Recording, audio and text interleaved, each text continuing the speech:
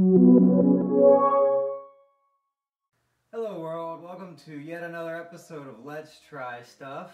I'm Josh. I'm Lauren. And today we're reviewing a gin, the Sunset Hills Pioneer Spirit Virginia Gin. And the back of the bottle says, nestled among the hills of the rural northwestern section of Fairfax County lies the original seat of the Bowman family called Sunset Hills Farm. The origin of the farm dates back to 1649 when King Charles II of England granted the land between the Potomac and Rappahannock rivers. Potomac, sorry. Then in 1852, the 8,210-acre tract was deeded as Sunset Hills Farm. Sunset Hills Farm. I cannot read today. The Bowman family embraced Sunset Hills as a home place, farm, and distillery for many years. The small batch gin is a tribute to this historic site and its link to Old England. This small batch gin. I cannot read. And the website is asmithbowman.com, Bowman. And I'll let Lauren take over. Maybe she can speak. Oh, it's 40% 80 proof and made in Virginia, actually. Alrighty, well, as soon as I started smelling it, it just burned a little bit. Burned my nose hairs. But aside from that, it has a nice taste to it. It's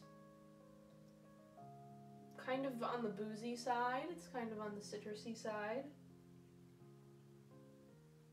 It doesn't really have that pine needle taste that people associate with gin, I think. It was funny, I smelled a typical gin when I was smelling it out of the bottle. Which is a cool bottle, by the way. I don't know if you can see it here. It's got a cork and a cool paper label. Kind of looks like a dollar bill. An old style dollar bill. It smelled like a typical gin out of the bottle. Here, lots of alcohol in the scent. I'm glad I'm not crazy, because I definitely got immediate alcohol burn. Mm-hmm. And I did get a hint of citrus in the beginning. Yeah, when you come back to it, it's citrusy. But it takes a while to get there. It's not bad. Once it's poured out, I lose a lot of that gin smell for some reason. Which is weird, because it did smell like gin in the bottle when I was smelling it straight out.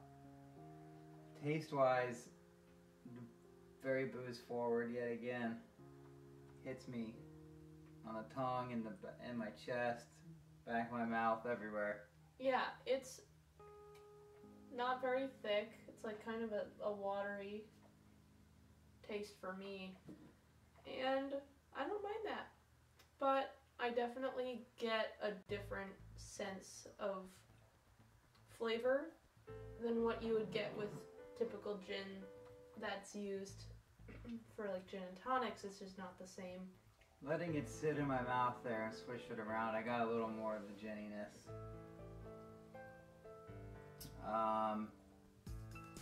I just wouldn't... I had read reviews for this beforehand and not many were favorable. And I don't know that I'd go out of my way to buy this. No, I wouldn't either, but I did get that feeling. You know, I gave it a moment, and then it definitely tasted more like a gin, but it's not what you would expect, for sure. It's not great. It's not bad. I don't love it. It tastes clean, but very... I don't hate it either. Clean, but boozy. Not obviously like a gin. Honestly, if you gave it to me in a blind taste test and didn't tell me it was gin, I might be able to guess because it doesn't taste like tequila or vodka, But it tastes kind of like a weird combo of those two. It has the citrusiness of tequila, and then just the booziness of vodka. So when I sort of breathe through my mouth, it feels more like a gin.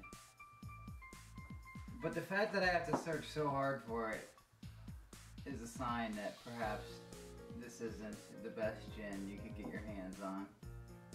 And maybe I'm biased by the fact that I read 4 reviews. I didn't read any reviews, and I don't know. With some gins, you get really floral, like with Hendrick's. And then with others, you get very juniper, like Bombay. But I don't get either with this. So I think that covers it. It's drinkable, but as far as gins go, it's pretty run of the mill. Maybe like a 5 out of 10 at best. Yeah, I mean, in terms of just, I'd give it a 4, actually. I don't hate it. I really don't. But the thing is that it doesn't really taste like anything. Right. So I can't really rate it. I feel like I can't rate it to other gins because they at least have a very specific flavor palette that they're going for, and they get that. And you can rate based on, you know, how that's executed in terms of not tasting too boozy. Well, one would assume they're going for a gin taste, so Yeah. away. But, I mean, in terms of juniper versus floral. Okay, well, But I don't really get either. I just get a lot of alcohol and then just a little bit of weird citrus. And like you said, the after flavor and smell is there, but you have to give it a while. So okay. I think we've covered everything to death now at this point. So, thanks for watching, and we'll see you in the next one.